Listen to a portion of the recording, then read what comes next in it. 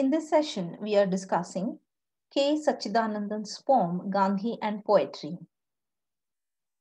It is one of the remarkable poems that appears in a collection of poems entitled While I Write, New and Selected Poems, one of his recent anthologies.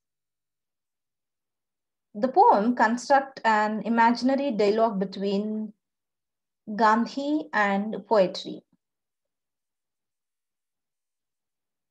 It is a very poignant poem, profound thoughts and deep analysis of the relationship of Gandhian philosophy with aesthetics. It is a brilliant act of conversation between a poem, poetry, and Mahatma Gandhi.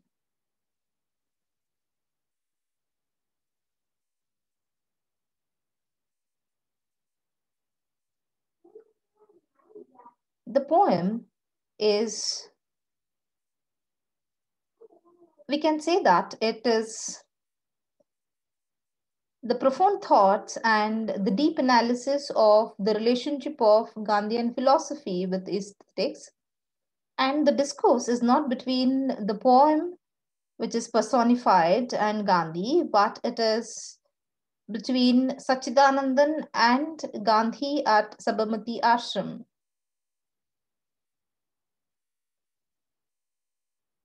Gandhism and poetry. Gandhi at the handloom, wheel spinning yarn and hinting the poet to write the poetry of ground realities.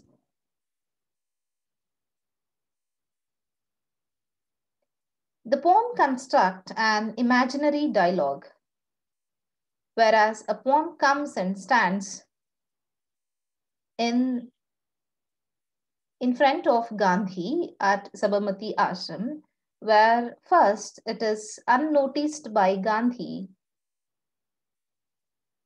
In the process of doing it, the poet intervenes with his oblique comments on the appropriation of the Indian poetic tradition by elitist predilections.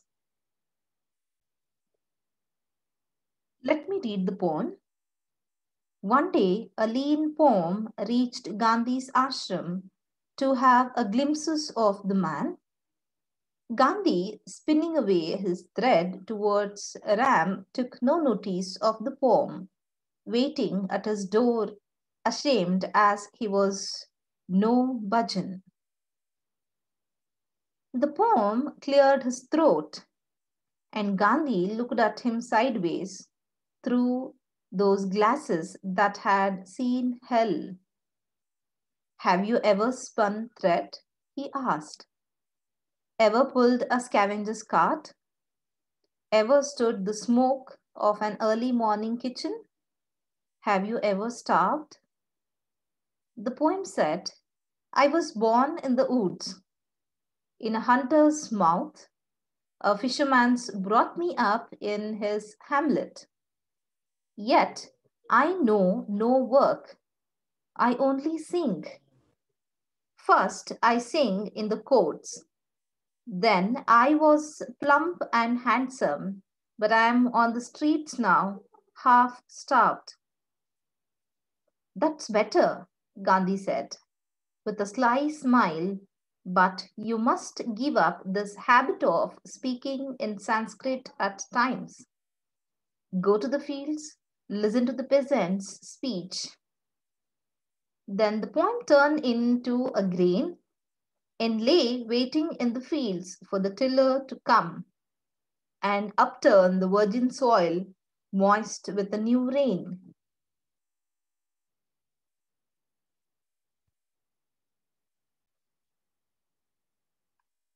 The poem can also be seen as an explanation to the questions as to why there has been a disconnect between the famed and much wanted Indian poetic tradition and the common man's concerns. In the poem, in the first paragraph, a poem which is personified stood in front of Gandhi, which is unnoticed by Gandhi. The point is that the writer wants to tell us that the poetry which is unnoticed by Gandhi is because it is not the poetry is not talking about the common man's issues. The poetry is not voicing the unvoiced. So, in the beginning itself, Gandhi unnoticed it. When the poetry tries to get the attention of Gandhi, he looked at him and asked so many questions. Gandhi asked the poem, "Have you ever spun thread? Ever pulled the scavenger's cart? Ever stood the smoke of an early morning kitchen? And have you ever starved?" These questions are asked by Gandhi to the poetry talks about the common man's concerns. He talks about the layman's everyday business. Why Gandhi asked these questions to the poetry? Gandhi asked these questions to the poetry so that he intends to tell the poetry that you have to notice all these. You're not noticing all these. You're not noticing the common man. You're not voicing the unvoiced. You're neglecting the common man. Common man has to be given voice through the poetry.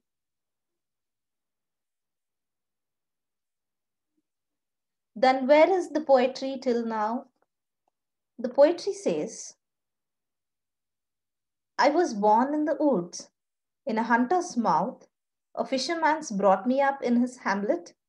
Yet I know no work. I only sing. First I sang in the courts, then I was plump and handsome. But I am on the streets now, half starved." See how beautifully the poet imagines that. Poetry, what is its position now? Poetry flourished in the court. It was plump and handsome.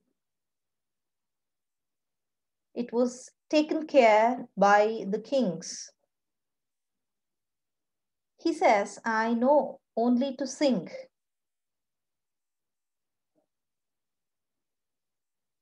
Then the poetry says, "Now I am on the streets now." Now the poet, he doesn't know where to go, what to write. So he says, "I'm half starved."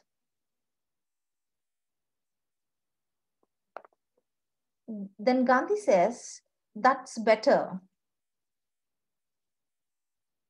With a sly smile, "But you must give up this habit of speaking in Sanskrit at times." What does it mean? He says that poetry has to shift its concern from the upper class to the middle class, lower middle class concerns. It has to know the ground realities of the layman.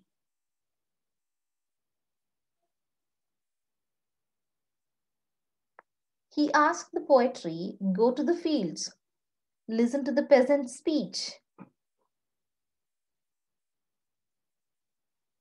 Gandhi asked the poetry to go to the fields, listen to the peasant's speech.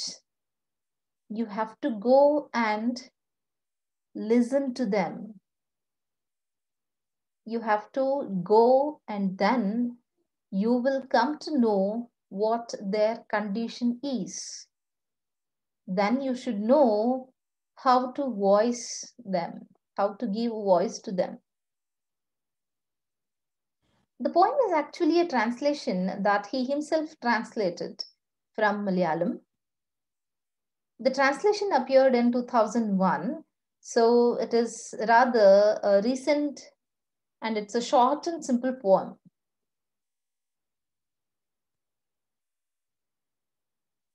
The poem is a form of an imaginary conversation between Gandhi and a poem, as that I told you, this is highly imaginative. That's why a poem is able to walk around and strike up a conversation with Gandhi.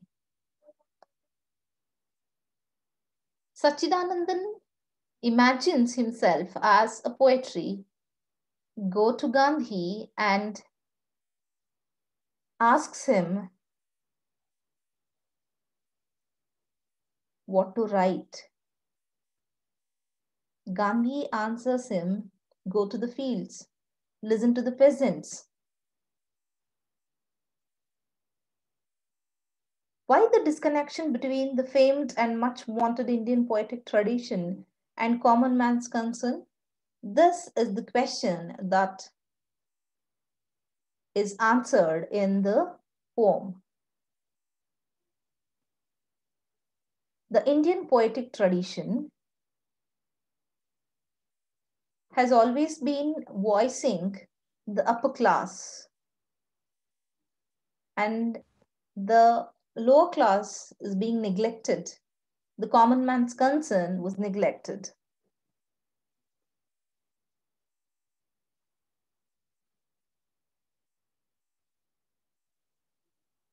The poetry's origins in common man's terrain that one should remember. The appropriation of the Indian poetic tradition by illicit predilections.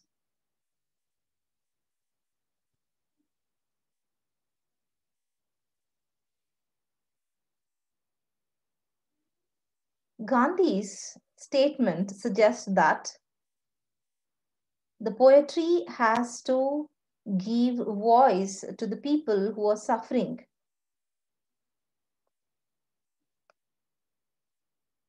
He has to give voice to the people, to the layman, to the peasants, to the ground realities.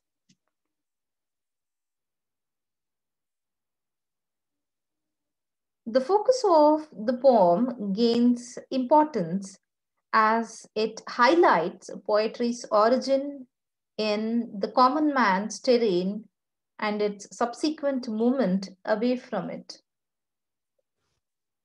At last, when Gandhi asked the poetry to go to the fields and listen to the peasants, suddenly the poem turned into a grain and lay awaiting in the fields for the tiller to come and upturn the virgin soil, moist with the new rain. That means then the poet realizes that he has to give voice to the peasants, to the common man, to the ground realities. So he went to the fields and he waited there for the tiller to come and upturn the grain. The poetry turned into grain. It means poetry realizes that where it has to go now. So it turned into grain and went to the fields.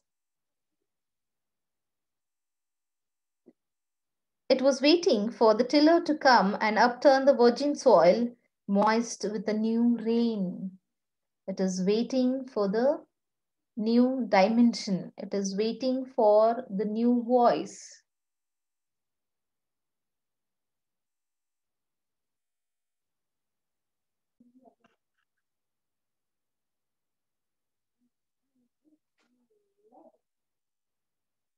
The poem has to remain unnoticed by Gandhi for some time as the latter is engrossed in the karma of spinning his thread towards Ram. The emancipated poem, due to his ivory tower attitude, sustained affiliation to the elite strata of society, and also the estrangement from nature, feels ashamed of not being a bhajan, a song form with the reach of the rank and file. The series of questions of Gandhi that ensue his squint glance affirm the need to imbibe the pangs of suffering and misery, the inevitable experience or the realization of the experience required for poetic creation. The expression like spinning thread, pulling a scavenger's cart, standing in a kitchen smoke, and starved are all associated with the common people but unfamiliar to the poem. Then the poem pleads his helplessness as he was born in the woods in a hunter's mouth, an allusion to the birth of the first verse in the mouth of Ratnakara Valmiki, an excellent hunter. Later, he was brought up by a fisherman, but he was alienated from ordinary reality. That is why he was able to make only encomiastic slokas in the courts, where he was showered with administration, resulting in his becoming plump and handsome. Here, the poet alludes to the time when eulogies of psychopaths were fostered by the aristocracy. The formative period of Sanskrit, by degrees, dwindled to lose its vigor and vitality. The poet is lamenting over the plight of poetry, which is devoid of any poetic merit. Poems were written not on subjects like poverty, exploitation, misery, nature, sorrow, common man's struggle for survival, etc. Gandhi's ironic appreciation of the poem's half starved state is suggestive of the need to have affliction or misfortune and suffering people for a real poem to ooze out. Gandhi urges the poem to give up the habit of speaking in Sanskrit and then go to the fields in search of raw material for poetry. He says, go to the fields, listen to the peasant's speech. Gandhi's words echo Wordsworth's defense of poetry as given in lyrical ballads. The poems in lyrical ballads were written chiefly with a view to ascertain how far the language of conversation in the middle and lower classes of society is adapted to the purpose of poetic pleasure. Readers accustomed to the gaudiness and inane phraseology of many modern writers, if they persist in reading this book to its conclusion, will perhaps frequently have to struggle with feelings of strangeness and awkwardness. In the poem, the poem's existential angst is due to his concern for elite class and disregard for the common folk. Inspired by Gandhi's words, the poem experiences a transubstantiation and becomes a grain which is awaiting the tiller to come and upturn the virgin soil moist with a new rain. The farmer tills the virgin soil of new experiences with his sweaty perseverance mixed with the new rain of nature, and thus feeds the grain to resurrect from hibernation, and as a result, the poem is reborn with greater recognition and acceptance.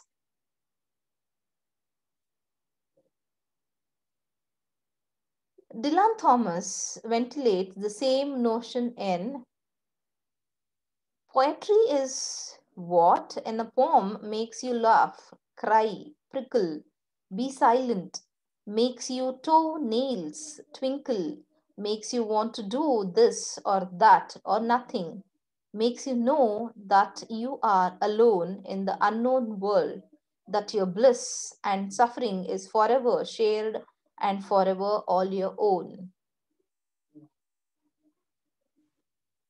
Thus, the poet analyzes the deprivation of economiastic slow songs and poems caused by the absence of saddest thoughts, sunburnt myth,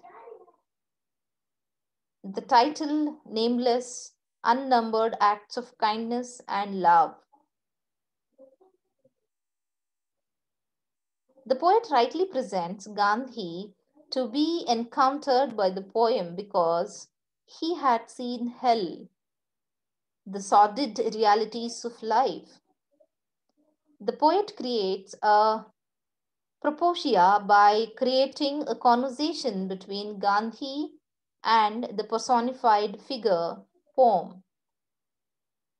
Gandhi's words make the poem condense to remain rooted in the ground, a symbol, a life's reality, an excellent example of poetic creation as Gandhi advised the poem can be seen in Iago Bernth of R.S. Thomas, where Iago becomes the poet's central poetic subject. The question mark made by the figure of the solidarity former image of the process of poetic creation in R.S. Thomas. One should listen to Thomas in his essay that he says, words and the poet, in my contact with others or out in the world of nature, I see something, begin to turn it over in my mind and decide that it has poetic possibilities.